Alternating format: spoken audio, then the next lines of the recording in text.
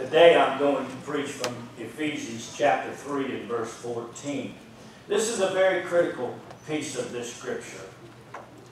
And it takes us through one of the greatest prayers. Paul prayed two prayers. He prayed one, well, he prayed many. I think he prayed 18 different prayers of the Word. But he prayed two critical ones in the book of Ephesians. At the end of chapter 1 and in the end of chapter 3. And so we're going to look into this today and read this text with me from Ephesians 3:14. For this cause I bow my knees unto the Father of our Lord Jesus Christ. Bow your heads with me. Father, I thank you today for your word. Your word is rich. Your word is real. Your word applies to our life. Your word is the central theme that gives us not only hope for an eternal life, but faith that during this walk on earth, that your word being manifest to us will bless us and keep us in this day. Now, Father, I thank you today for these that have come this way, and I appreciate their faithfulness. And I pray today, God, that you would open their eyes that they could see, their ears that they could hear, their heart that they can understand what the Word of God is saying to them, and then that understanding would bring the ability to apply the Word of God directly to their life and change them, transform them, conform them to the image of your dear Son. I pray today, God, that as always here, you would speak to us through the Holy Spirit, and that the Holy Spirit would minister in a great way by His Word and grip the hearts and lives of your people, so that we can not only be blessed, but that we can be strengthened, so that we can not only be strengthened, but we can be encouraged, not only encouraged, but comforted by the fact that God is still God. And we bow our knee to God. In Jesus' name I pray. Amen and amen. And you may be seated.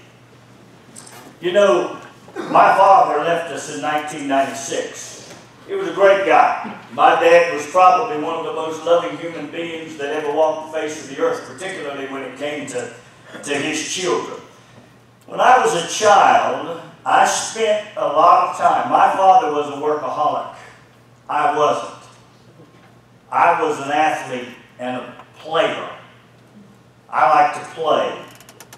But when I was a little kid, I would follow my dad around incessantly and watch what he does. One of the greatest memories that I have is my father building a house for us in Parkersburg, West Virginia, and playing while he dug the footer of that house, and watching him go to work all day long, come home at night, and take a shovel. He literally dug the footer of the house with a shovel. Him and his father. And I remember watching them do their work and thinking, boy, that guy, he knows what he's doing. Do you know that house's footer had to be deeper on the front end than the back end because it was built into a hill? So it had to be graded and planed just perfectly so the footer would be right. He just knew what he was doing. As I grew up, my father became a car man, and he sold cars, and I watched him fix everything and anything you could imagine on a car. My Lord, he could do brakes, he could take an engine apart, he could fix the tires, he could fix the muffler, he could fix the body, he could fix the interior, he could do it all. There was nothing my daddy couldn't do, I'm telling you. Then I watched him lay cement and lay block and do brick. And then my daddy was also a carpenter. He could build the nicest cabinets you've ever laid your eyes on. There was nothing that my daddy couldn't do. He could do it all. He was on the town council. He took care of all of the maintenance of the city, plus worked his job. My dad was a newspaper man, ran management in newspaper and had his own. My dad could do absolutely anything that was called for. If that light fixture broke, my dad could fix it. Didn't make any difference. You'd say, Dad, what do you know about that? Well, I don't yet. That'd be what he'd say. I don't yet. See, didn't make any difference what it was. He could do it. And if Mom was here, Mom would tell you that when my father built that house, the last house that he built in North Carolina, the thing was so unlevel that people looked at it and said, Bob, how are you going to do that?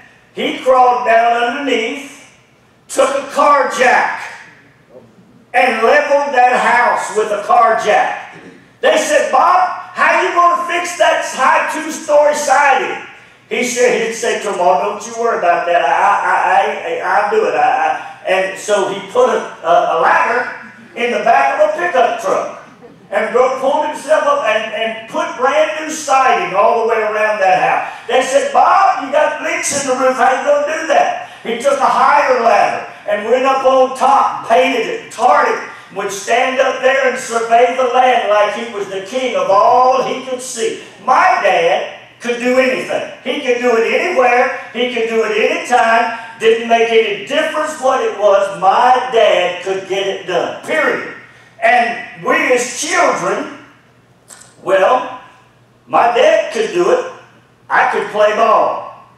I didn't learn one thing about fixing anything. As a matter of fact, at my house, when something broke, the kids, I would be sitting in the chair, something would break, they'd run by me with it in their hand. I'd be sitting right there, they'd be hollering, Mom! Mom! Because I can't fix nothing. I had no ability to do anything in the mechanical realm. As a matter of fact, my wife came home the other day with a pergola. And I looked at the pergola and I said, can't be done. Can't be done. Not by me. Not by you. So we called in our amazing friend who's big enough to go under that table without bumping his head, and he put that pergola together just like that. And I served as his apprentice. I did screw some nails and hold some stuff for him, and that wasn't that right. I didn't do very much, did I? Huh? Screw the nails. Well, there you have it. See what I mean? I screwed the nails. Bless God, my wife caught me in that, didn't she? But Paul is here talking about, for this cause I bow my knee unto the Father. I had an earthly father that could do anything at any time. If I wanted him to hit balls to me, he'd hit balls. If I wanted him to tell me how to hit a baseball, he could tell me. If I wanted him to umpire my baseball game, he could do it. My dad could do it all. Paul is here looking and saying, for this cause I bow my knee unto the Father of our Lord Jesus Christ. And listen to the Amplified Classic. For this reason, seeing the greatness of this plan by which you are built together in Christ, I bow my knees before the Father of our Lord Jesus Christ. Here's what he's saying. He's saying, in full view of the inexhaustible, fathomless, and endless grace of God, seeing the greatness of the plan of grace to use favor, privilege, influence, and the way God does things to minister the grace of God to all who believe on the name of the Son of God. Then he says, in full picture of that, I bow my knee. You see, Paul was bowing his knee to a God that could do anything, anywhere, anytime, by any means required, because he is the God of the universe. He is Elohim, the creator of all mankind. He is Elohim of Genesis chapter 1 that spoke into existence life and every creature and every creation that was made. And when it got to verse 26 and 27, Elohim spoke and said, let us make man in our image. And man was birthed from the dust, and he spoke into a spirit, and man became to be the creation of the Elohim God, the creation of the Father, the creation of the Son, the creation of the Holy Spirit that could do everything and anything, everywhere and every time. What a mighty God Paul has bowed his knee to. That's the God God we serve, ladies and gentlemen. Now, Paul said, I bow my knee to the Father who has accomplished. Look at Jeremiah 29, 11 and 12. Now watch this God that we serve. This Elohim, and I mentioned this, but I want to go back to this. Elohim means the plural God. The God that is the Father, the God that is the Son, and the God that is the Holy Spirit. Elohim was the God that spoke the world into existence. Did you ever think how close God made you to Himself? Let me show you. He made every animal and He made every bird. He made every tree. He made every vegetation. He cast the light into the darkness and light was. He did that by speaking. Did you ever think that when God made you in His own image, you're the only creation God ever created that had the ability to use your voice to speak?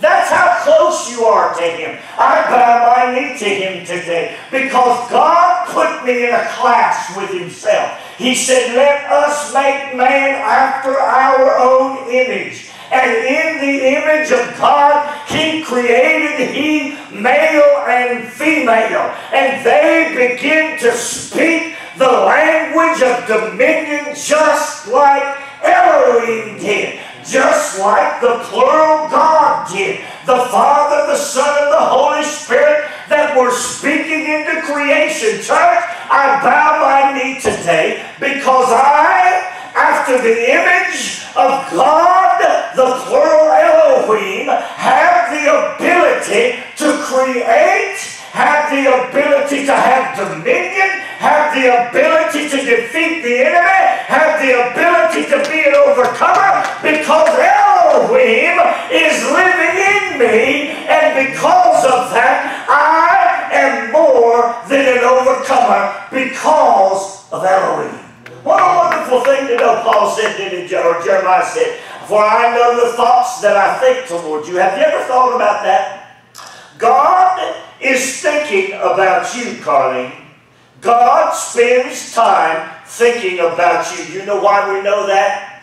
Because for God so loved the world that He gave His only begotten Son, that whosoever believeth in Him should not perish, but have everlasting life. God is thinking thoughts about you. So therefore, I bow my knee before the Father and say, God, whatever thoughts you're thinking about me today, teach me today what you're thinking about me. Listen to the word. Saith the Lord. And listen what He's thinking about you, Travis. He's thinking about your peace. He's thinking about how can I get Travis to bow the knee to me so that I can give Travis peace. Do you know that God's idea and God's ideal in Israel was that when Israel said the word shalom, peace, they were saying it is a God-delivered, a God-given, it is a God mantle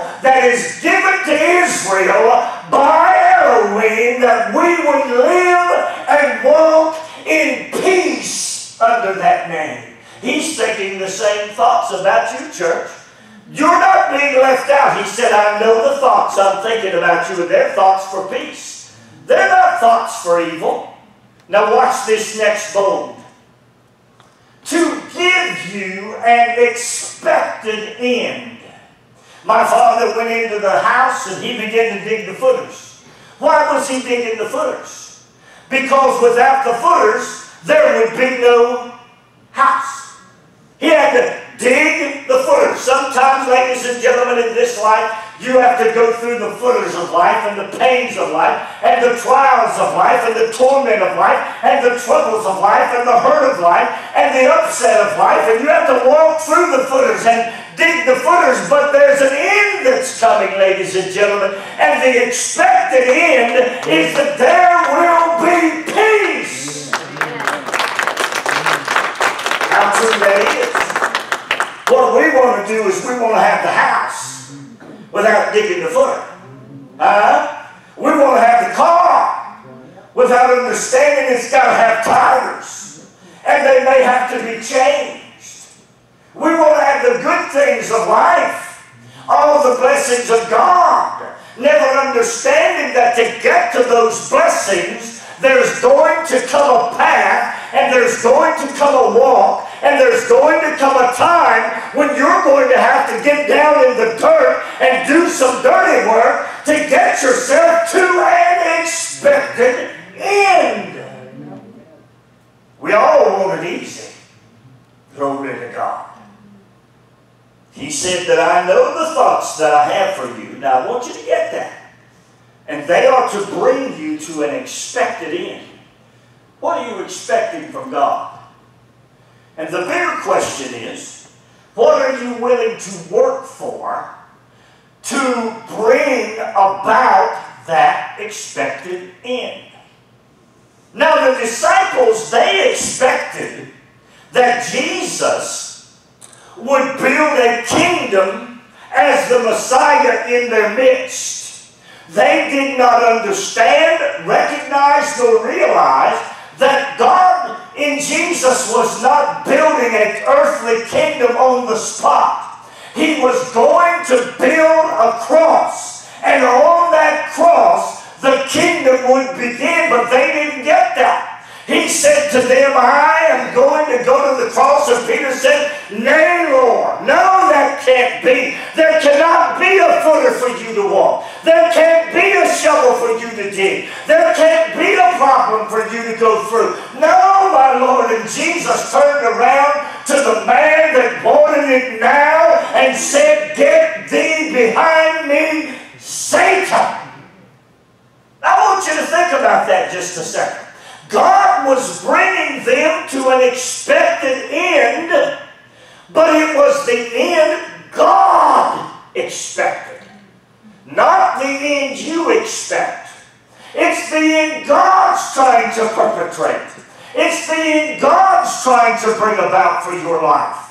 And it will never come. The Bible said that Jesus Christ did not even have a place to lay his head, ladies and gentlemen. It did not come without trial. It did not come without travail. It did not come without him facing the devil. It did not come without him overcoming the world. It did not come without people persecuting him. It did not come without the world saying, kill him and crucify him. But it brought him to an expected end that was prophesied in Genesis chapter 3, that there would come a man born of woman who would stomp the head of the devil, and that cross came about to an expected end, and now we reign in life by Christ Jesus. Give the Lord a hand and clap of praise.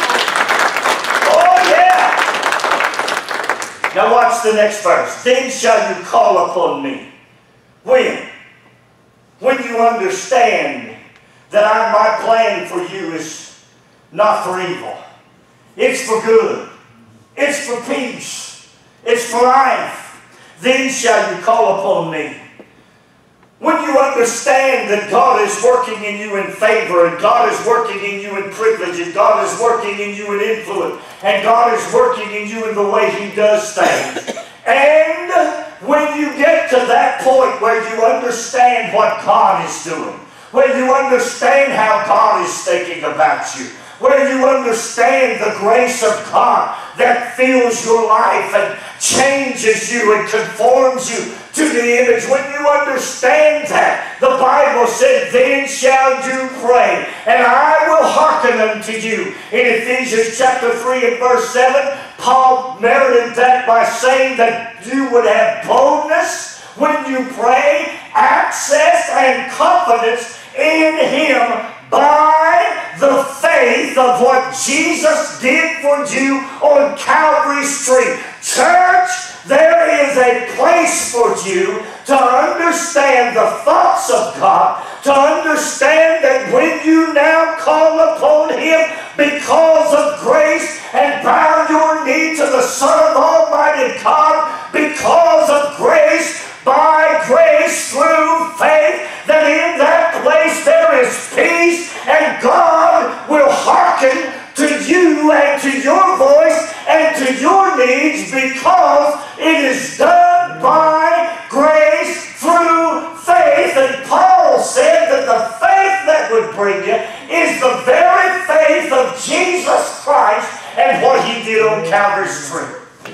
get around it. Can't get over it. Can't get under it. Can't get through it. This plan was birthed in grace. It was birthed in the grace of God. It was birthed in favor. It was birthed in privilege. It was birthed in God's influence. It was birthed in the way God did things. And Jesus took that birth and wrapped that birth in His own blood. And the Bible said, and they overcame him, the devil, by the word of the testimony and by the blood of the Lamb of God. My friend, the cross today still speaks, and the blood still works, and it cries out from the portals of glory and says to every man that will bow his knee for this cause to the Father and to Jesus Christ, that the blood sets you free, and the blood gives you life, and the blood gives you peace, because it is God's thought that the blood would be the separator. When I see the blood, the song said, you've heard it. When I see the blood, when I see the blood, I will pass over you. Glory to God. Give the Lord a hand clap of praise for the blood of Jesus Christ. Except you think, oh, wait a minute, I'm not talking the right language. You should have corrected me. The blood made you free. The blood made you free. It didn't set you free. Because as we know, if the blood had set me free, I could stand to be caught again. But the blood has made me free. It made me by force something that I could not be. It broke the legal bonds of Satan and set me, made me free. And if I'm free, bless God, I'm free by grace indeed, now and throughout eternity to live the life that God has planned, that God has thought about me. Amen. See, He thinks about me. He thinks about you, friend. God's thinking about you. What's He thinking about me, Pastor? He's thinking, I see the blood.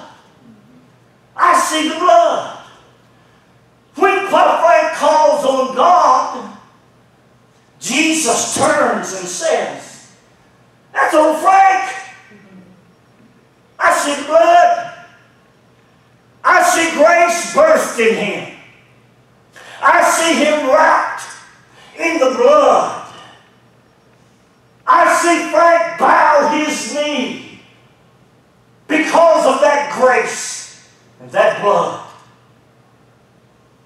to the Father and to Jesus Christ.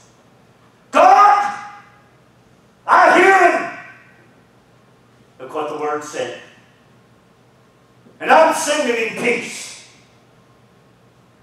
Now, how many of you would say to me today, preacher, I need peace in my life. I need peace.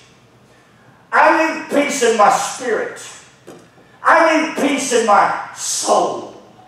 I need peace in my flesh. I need peace in my home.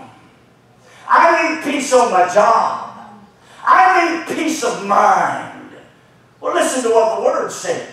God, in His thoughts about you, has said to you that I'm planning, my plan for you and my thoughts about you is that when you call upon me, I'll hear and I'll give you the very thing you're looking for, and that peace will transform you out of darkness, Colossians 1:13, into the glorious kingdom of His dear Son. That's what God thinks about you.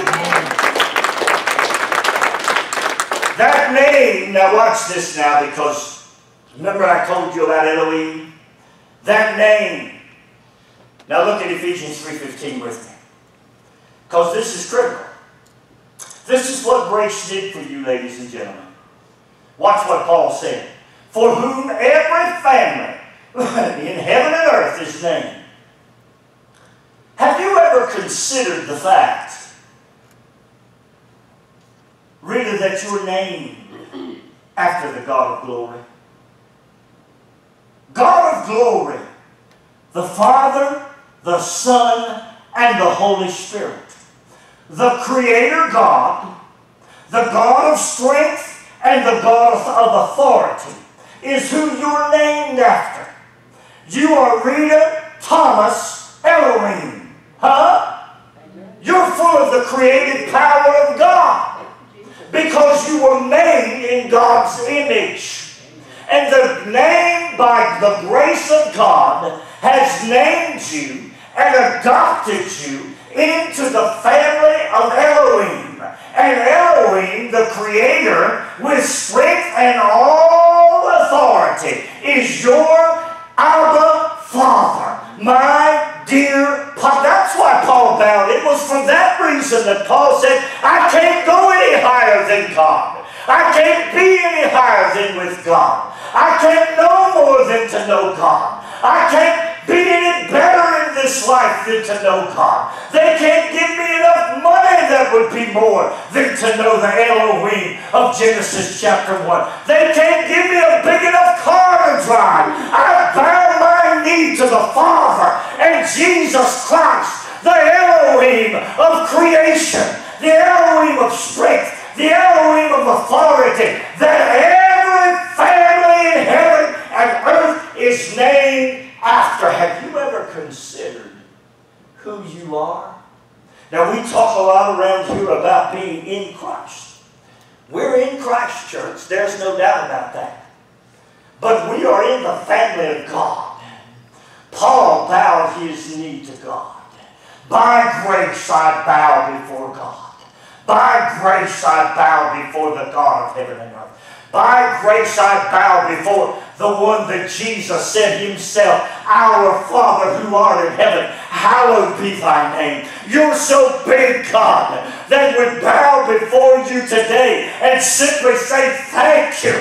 Thank you for the air we breathe and the life we live. Thank you for the job we have. Thank you, Lord, for the footer I have to build, for the trouble I have to go through, for the disturbance in my life. Thank you, God, for an unruly husband. Thank you, God, for an unruly wife. Thank you, God, for an unruly house. Thank you, God, because you, God, are named after your name, and as long as I'm after your name, everything's going to be all right. Everything's going to be all right. That name, now watch this now, because this should grip you. That name has kept you. You didn't see it. There have been many hours when you had literally stood and said, God, where are you? What are you doing, God? Why is this happening to me, God? How come I'm going through this, God? Why does this hurt so bad, God? Why am I struggling with this, God? God, you're God. You could fix this thing in the snap of a finger or the blink of an eye. You can do it, God. I don't understand why you're not. I don't understand why you won't. And the next thing that comes out of your mouth is maybe my sin is keeping me from you. The next thing that comes out of your mouth is, God, do you really love me? Do you really care enough about me? Don't you see that I'm hurting? Don't you see that I'm in trouble? Don't you see that I'm sinking? Don't you understand, God? This is a hard time for me. I need you, God, to show up. And then Jesus turned to the disciples who said every bit of that and more. And this is what he prayed in John 17:12. He said, while I, Jesus, was with them in the world, I have kept them, how? In thy name.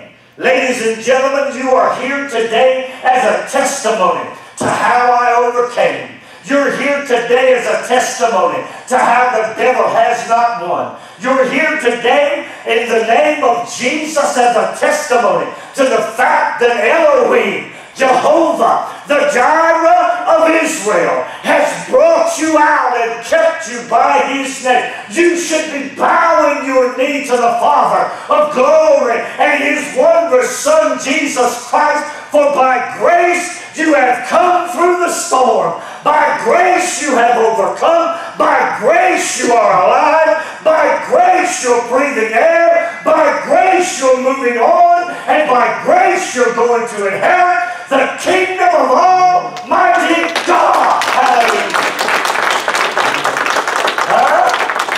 He said, I've kept them. They murmured. They struggled. They took the footer. But I've kept them. And I've always kept them the same way. I didn't use many vast and different variances to keep them.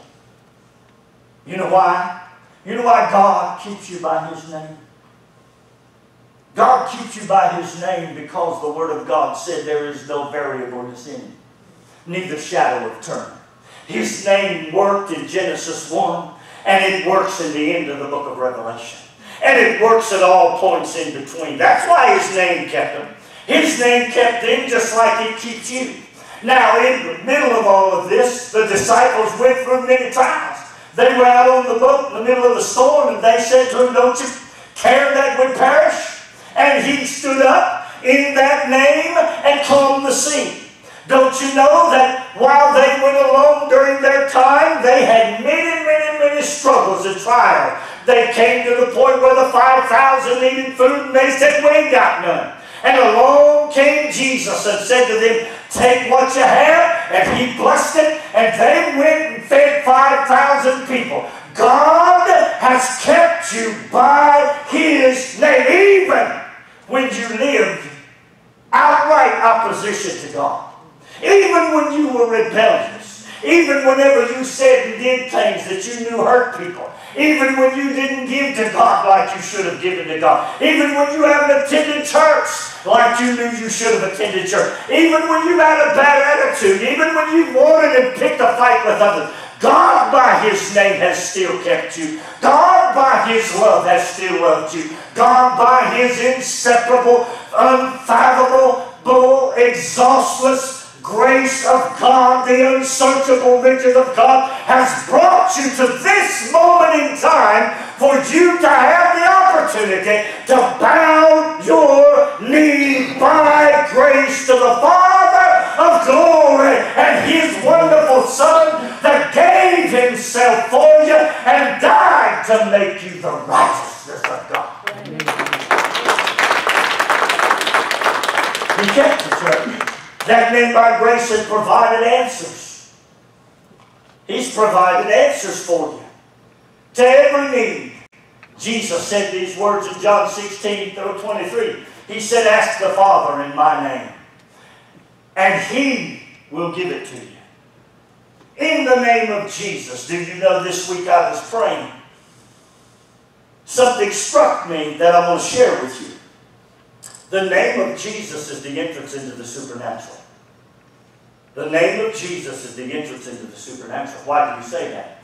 Because Jesus said, in my name you'll cast out devils. Tell me that's not supernatural. In my name you'll speak with new tongues. Tell me that's not supernatural. In my name you'll lay hands on the sick and they'll recover. Tell me that's not supernatural. And then He said, and the Lord worked with them. Where did He work with them? He worked with them in the supernatural. Begin to call the name of Jesus against the powers and the struggles and the turmoils of life. Begin to bow yourself before God. And by that name and through that name, by Elohim's strength, authority, and creative ability, God is going to bring you out. And there'll be no way for you to look at your circumstances and say, under any other condition was I made free, but by the name of the Son of God. Now watch. That name by grace has given us the riches of His glory. That name by grace has given us the riches of His glory. Now church, I'm closing with this, but I want you to hear it. Ephesians 3:16 said that He would grant you, give you upon your request. Once you were included in the family,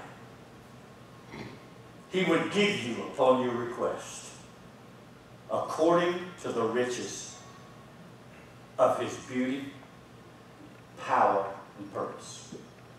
Here's the thing about grace. Grace always works through faith. And the Word of God said this. He said He is a rewarder of them that diligently seek Him. Well, what is He rewarding you with?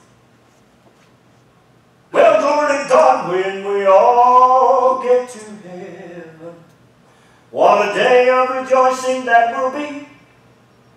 When we all see Jesus, we'll sing and shout the victory. Sounds good, doesn't it? The thing about it is that according to this, the granting of His riches, according to the riches of His glory, His beauty, power, and purpose, is the reward of faith. And when you believe, and you believe that you receive the riches of Almighty God, His beauty, power, and purpose are made manifest to you. Paul said it's done by the manifold wisdom of God. Now you hear us close your eyes. Today I want to ask you, are you ready to bow your knee to the Father? Because by grace, He's made you free. By grace, He's given you salvation. By grace, He's given you preservation, soundness, healing. By grace, He's given you safety. By grace, He saved you. Salvation has come to you. Are you ready to bow your knee? For the Bible said that at the name of Jesus, every knee would bow, and every tongue would confess that Jesus is Lord of Lords and King of Kings. Are you bowing before Him today? Or is it life as usual for you? Are you just going along with life as it is, never understanding that your life is being kept by the name of God through Jesus Christ by His blood, and you're so fast about your business that you don't come to the point where you get out and walk in the footer with Him, where you get out in the dirt and you walk with God, and you bow your knee before Him, you bow your heart before Him, you bow your life before Him. Because the Word of God said, I know what I think of you. I thought enough about you that I sent my Son to die so that you could live. Now you're going to choose life. You're going to choose peace. You're going to choose joy. You're going to choose communion with God. Or you're going to choose a life that is contrary to the thoughts of God about you. God thought enough about you. He thought enough about what He had made. He thought enough about His image that He made a way for you. I want you to think on that a minute. And He said, if you'll bow because of what I've done for you, I'll build in you a temple. I'll build a new house in you. And that new house is where I will dwell with you. For you are the temple of the Holy Spirit. Christ dwells in you, Paul wrote. But we get so busy with ourselves that we never bow. Paul said, for this reason, for this cause, because of what Christ did for me and through me, I bow today. I bow because I'm named after Him. I bow today because He loved me when I was unlovable. I bow today because He's giving me glory unspeakable and full of glory. I bow today because of that wonderful grace. Amazing grace, how sweet the sound that saved a wretch like me. I once was lost, but now I'm found. Though I was blind, yet now I see. See, it's that amazing grace that brings you to bow. Amazing grace that brings you to bow. Today is your opportunity to look beyond the struggles, to look beyond the issues, to look beyond the health problems, to look beyond the job problems, to look beyond the life problems, and to come to the Father and lay it all at His feet. Bow before Him. God, I give it to you. And the choir will sing, it's amazing grace, because your life has been busy. But by grace, through faith, He says to you, I've kept you. Now bow for me. How sweet the sound that saved a wretch like me. I once was lost, but now I'm found. Though I was blind, I was blinded by life. I was blinded by hurt. I was blinded by time. Yet now I see. Now there you sit. And the Spirit of God is quickened into your heart today. And it's time for you now to respond to the Word of God. Faith, believing, is the verb that says to you, I believe what I've heard. Faith is the action word that follows what you believe. If you believe today in the name of the Son of Almighty God, and you are prepared to lay your life down today, as Paul was, then it's your opportunity to do something.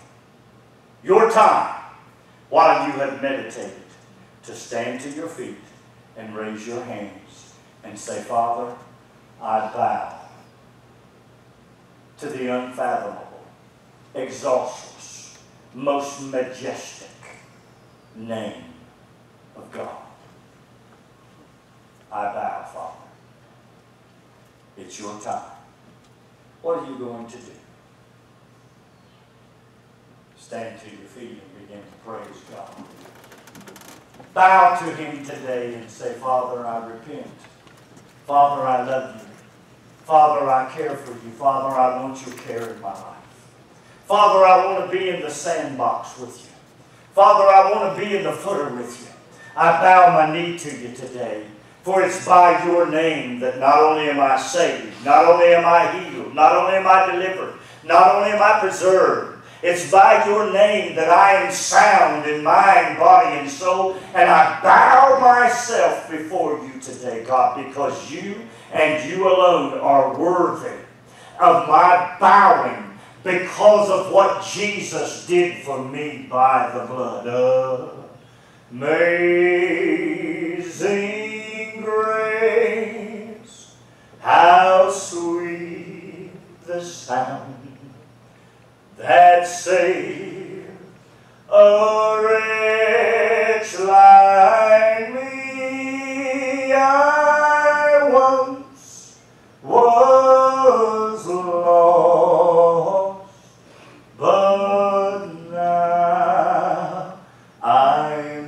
found. Though I was blind, yet now I see. Somebody in this room today has the chains of the issues of life being broken. The bonds being broken. The bonds of hurt, mental anguish, the bonds of despair, the bonds of discouragement, the bonds of rebelliousness is being broken in Jesus' name. The bonds are being broken in Jesus' name. Somebody needs to lift their hands and say, thank you, Jesus. That's me. Thank you, Jesus. Thank you, Jesus. Glory to God. The bonds are being broken. The chains are being broken. That's me. Hallelujah. Thank you, Jesus. Thank you, Jesus. Peace, peace, wonderful peace, coming down from the Father above. Sweep over my spirit, forever I pray. In the light of His glory and grace. Feel that peace. Sense that peace coming into your spirit today. Peace, peace, wonderful peace, flowing down from the Father above. Sweep over my spirit, forever I pray. In the light of His glory and grace. Peace. That's the thought God has for you. That's the thought God has for you. I want you to open your mouth and repeat after me.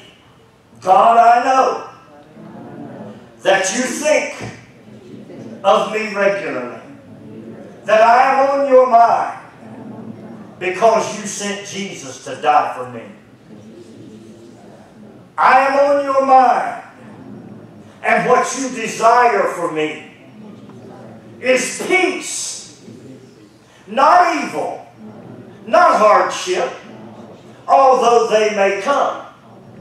But I'm walking in peace, and I'm agreeing with what you said about me, that I'm going to an expected end, whereby I might know you in the power of grace. Thank you, Jesus. Thank you, Jesus. Thank you, Jesus. Say it with me. I am made free. Glory to God. Amen. Give the Lord a hand clap of praise. Hallelujah. Now, all I can say to you in closing is peace, peace, wonderful peace, flowing down from the Father above. Sweep over my spirit forever, I pray, in the light of His glory and love. I thank you today for being here.